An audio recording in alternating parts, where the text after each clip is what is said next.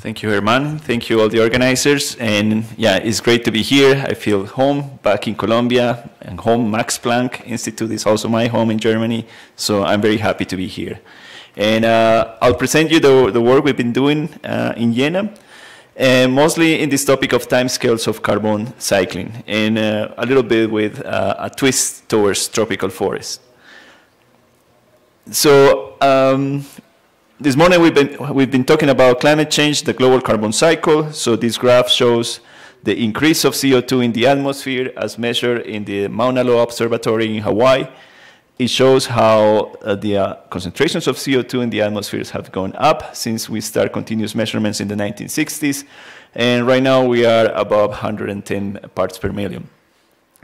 Based on the physics of the atmosphere and the physics of radiation, we know that that's related to the increase in temperatures. And this graph is showing the average global temperature at the surface of the Earth and how it has gone up. So, and this is obviously related to the greenhouse effect. And we know that there is this connection, and therefore there is a really big interest in studying the global carbon cycle.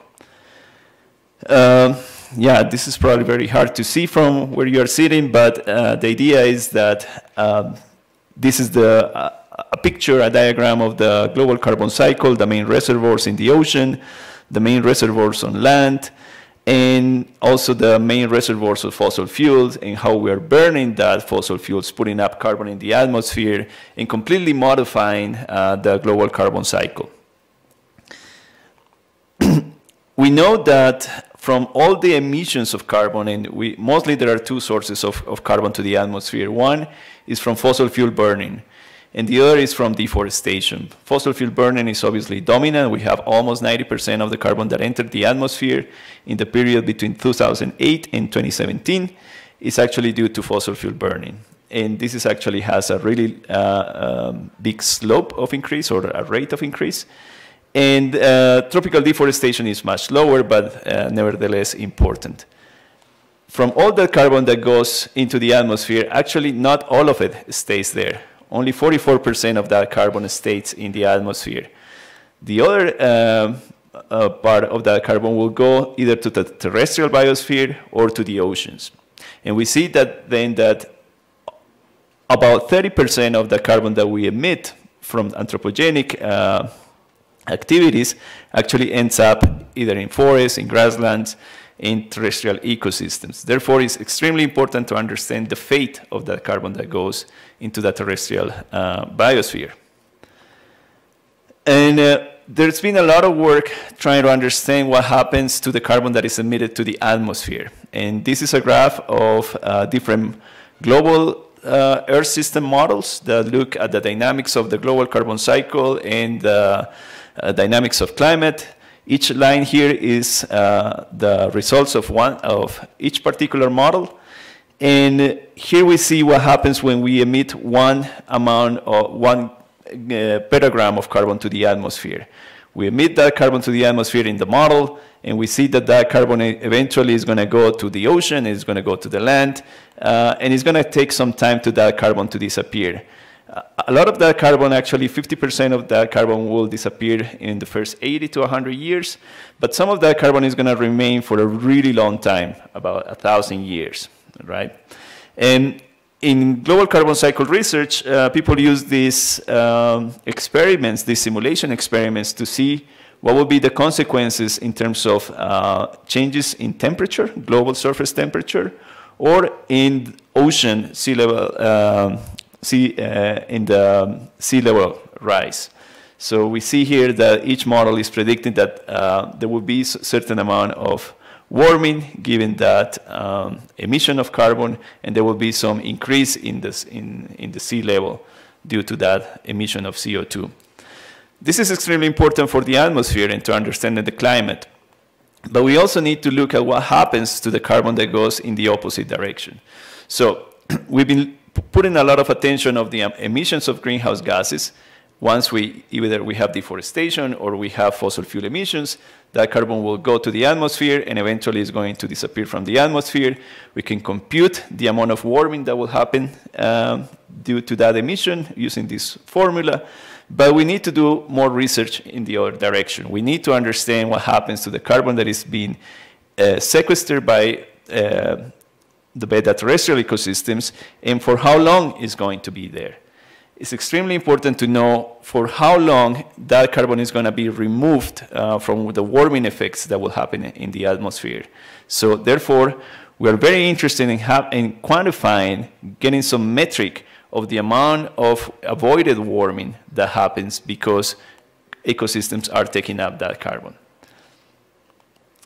And this is a graph actually from Sutrumbor that shows in a really nice schematic way what happens to carbon once it enters an ecosystem. First, there will be photosynthesis in the leaves, and the carbon gets transformed there to sugars and starch, and then it will go to different parts of the plant. It will go to the stem, it will go to the roots. Some of that carbon is going to eventually go to the soil, but in each of these parts of the ecosystem, the carbon is going to stay there for relatively different timescales. Some of that carbon is going to stay there for a year or maybe less than a year. Some of that carbon is going to be there for years or centuries. And some of that carbon is going to stay there for centuries or even millennia. And if we plot the time since the carbon gets fixed until the carbon gets respired back to the atmosphere once it leaves the ecosystem through the process of respiration or fire, we can actually get this type of curves in which we can observe for how long the carbon actually stayed in the ecosystem. The work of my group has been focused a lot on trying to mathematically represent these processes, trying to come up with mathematical models that are more tractable, to be able to represent all the complexity that happens in terms of carbon uptake and carbon allocation and carbon release back to the atmosphere. So basically we take all of these different processes and we try to organize them in mathematical equations. A lot of people have done this already, and a lot of people have produced models of the carbon cycle, but our contribution has been to come out with relatively simple looking equations that can actually generalize and synthesize all of these models that have been proposed before. So we make use of some concepts from dynamical system theory. Basically, we generalize mathematically these models as something called compartmental dynamical systems. And these systems actually have very interesting mathematical properties that we can use to better understand the global carbon cycle. And some of the mathematical properties of these models that we're interested in is something that we call system-level diagnostics, and two of them are what we call system age and transit time. I don't know if it's easy to see from where you're sitting, but basically we can abstract an ecosystem or any complex system in terms of a system that has multiple reservoirs, and you will have matter that enters into this reservoir and it will get mixed there with other matter and molecules and particles that are in this reservoir. And to each of the particles that enters the reservoir, we can attach a clock that is going to measure for how long this particle is going to stay there. And if we look at all of the particles that are in the system and we aggregate them all together and we calculate their means and their statistical properties, then we can come up with something called the system age, which will be the age of all these particles inside the system.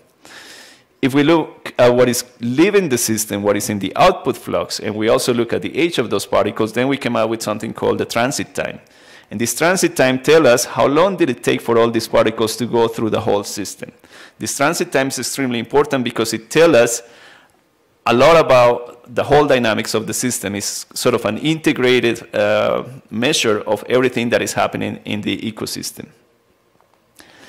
And this is an example on how do we use this. I'm taking here a global carbon model, a relatively simple global carbon model that has a few different components. One is the non-woody tree part, so basically this will be all the leaves and foliage of an ecosystem. This will be ground vegetation, small little plants. They take up carbon, but they also respire carbon.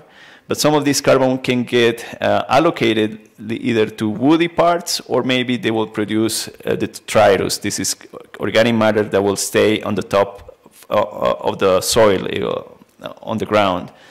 And then some of this carbon may eventually come to the soil, but in all cases you will get respiration. So we have a complex system that represents carbon stocks and fluxes on the Earth system. And we have some preliminary numbers about how much are those, the size of these reservoirs and how much are the fluxes of these reservoirs.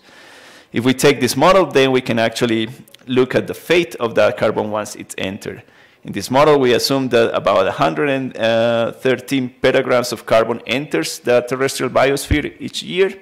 And this carbon actually will stay there for some time. Some of that carbon will get respired really quickly. Some of it will disappear in the matter of a few years. But some of that carbon is going to stay there for a long time. Some of this carbon will go then to will enter these foliage and ground vegetation pools. It will move to the wood, and then it will move to the soil, and eventually in the soil will stay there for a relatively long time, and it will have a relatively long tail. We can also compute then the transit time and the age for this carbon, and this means, and when we do that, we get about these numbers. We get that the transit time of carbon in the terrestrial biosphere could be something of around 15 years. And the age will be something about around 70 years.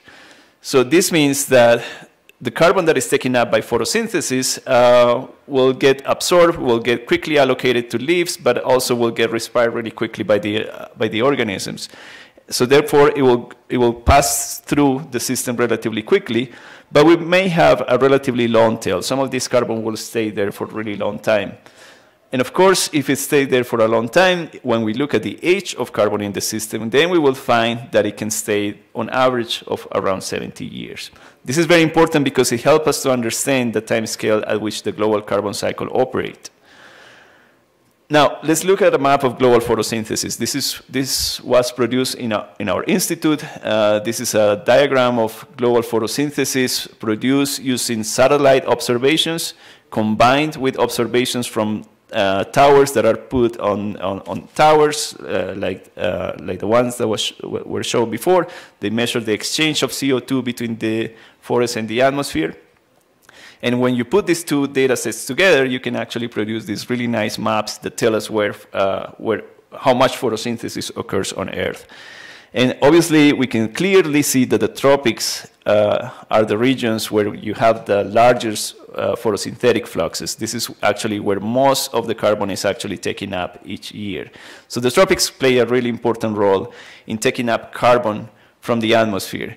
And as we move to temperate and boreal regions, we see much less photosynthesis. Here in the second graph, we see that as we move out of the tropics, we get much less photosynthesis. Okay, but this is how much carbon will come in. The next question is, for how long is going to stay? And these are two maps of the transit time of carbon and the mean age of carbon. And now we see that in the tropics, actually, the carbon stays there for relatively short periods of time, between 15 and 25 or 30 years. It doesn't stay there for very long, and this has to do with this huge amount of organisms and biodiversity in the tropics that are taking all this organic matter. They have really fast metabolism, and therefore the carbon goes back to the atmosphere relatively quickly. In the boreal regions, therefore, we got carbon staying for much longer periods of time. There's much less carbon coming in, but the few carbon that comes in the boreal regions stay there for much longer. So this is very important actually to understand what happens in very different regions of the world and how important are they in the global carbon cycle. Something also important for the tropics is that even though carbon stays there for a short period of time, we have the potential to manage tropical ecosystems to make this carbon that is taken up to stay for longer. And this could be an interesting way to think about carbon management in tropical ecosystems. How do we test these ideas? Everything that I showed you before is from models. And to test these ideas, we use radiocarbon. and particularly bomb radiocarbon. So in the 1950s and 60s, there were a number of atomic or nuclear weapons testing that happens above ground. And a lot of radiocarbon was produced as the result of these nuclear bomb tests. There was then an agreement among all developed nations to not do this type of test. And after that, the amount of radiocarbon has been decreased in the atmosphere. We can use radiocarbon as a tracer of the global carbon cycle. And this tracer can tell us how fast carbon gets incorporated into different organisms. And we use measurements of radiocarbon to get an idea of how fast the global carbon cycle operates. So for example, for the simple carbon model that I showed you at the beginning, we can use this model in the atmospheric radiocarbon curve to get an idea how much radiocarbon will get incorporated in an ecosystem and what will be the radiocarbon of in the respiration of the organisms that take up this carbon and release it back to the atmosphere. So if we have these two types of measurements and we do these measurements over time, we actually get a really good idea of how fast the carbon cycle operates in different parts of the world. So with Susan Trombor, we've been working on this really large effort to put together a database of radiocarbon observations, mostly for soils, but this database actually can tell us a lot about the timescales of carbon cycle in many different places around the world. There are a huge number of observations that have been already compiled.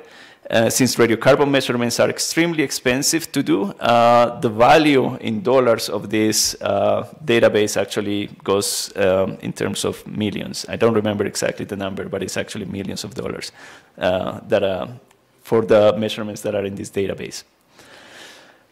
But now, so I'll talk a little bit more about tropical ecosystems. So we are working at the Atos site, this infrastructure that Susan Trombor introduced before. We are doing measurements of radiocarbon in this forest, basically trying to get an idea of what is the radiocarbon signature of the respired CO2 that comes out of the forest, but also the amount of radiocarbon that is incorporated in the leaves, in the stems, in the roots, in the soil of this ecosystem. We have preliminary data for two types of ecosystems that we found are close to the Ato region. One is called Campinarana in the local language. The other is called Terra Firme. There is a similar ecosystem in Colombia called Barillal that is similar to Campinarana. These are a particular type of forests that have very interesting dynamics. And for this type of forest, we have, or for the two type of forests, we have measurements of radiocarbon, and we get an idea of how much radiocarbon has been incorporated in stems, in litter, in dead wood, in leaves. We see that leaves and dead wood for the two ecosystems have very different values. They're closer to zero. They're actually values closer to the atmosphere. That means these are relatively fast cycling type of carbon. And for the other type of organic matter, we actually have much larger variation and much larger numbers. This tells us a little bit more about the carbon stays for longer in this type of ecosystems. Right now, my student is in Ato. She's collecting gas samples, and we're going to look at the gas measurements later this year. So to summarize this part, at the MPI for biogeochemistry, actually, we're interested in studying the timescales of the carbon cycle in many different places around the world because we're interested in global scale phenomena. But we're very interested in studying tropical forests because they have these really large fluxes of carbon. The carbon stays there for a relatively short period of time, but we can actually think about ways in which we can make this carbon stays for a little bit longer in tropical ecosystems. And we use radiocarbon. Radiocarbon is one of our main tools because this is the clock to measure process rates in the global carbon cycle, or particularly in the terrestrial biosphere. Now I think I have time, and I want to talk about a slightly different topic. I want to mention a project that we have a couple of years ago in which we did a workshop in Medellin. We invited German and Colombian researchers and to discuss the topic of post-agreement, post-conflict Colombia and what will happen to ecosystems. We got this publication out of that workshop, and we created something called PEACE. PEACE means the Plataforma de Estudios y Análisis sobre Colombia y sus Ecosistemas, and in English will be Platform for Ecological Analysis on Colombian Ecosystems. We have a website, small website. There's not a lot of information there, but you can go and visit the website. The main thing of PEACE is after this workshop, we came out with this idea, and we want to propose 3 important things. One is we think Colombia needs a National Center for Ecological Synthesis.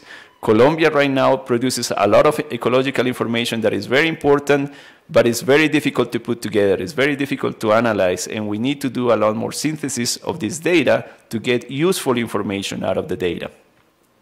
We are also proposing to establish an ecological observatory for Colombia. Even though we have a lot of data, this data has a lot of problems of format, is not compatible from measurements from one place to another, and we need to establish a new infrastructure that allows Colombian scientists to go and do new measurements and actually coordinate all these efforts in a much better way. And the third thing we propose is something called Platforms for Interdisciplinary Dialogue and Action, and it's basically spaces like this in which the Colombian scientific community comes together and talk about these topics. We have a couple of projects already running. One was funded by NASA, has to do a lot with observations from space.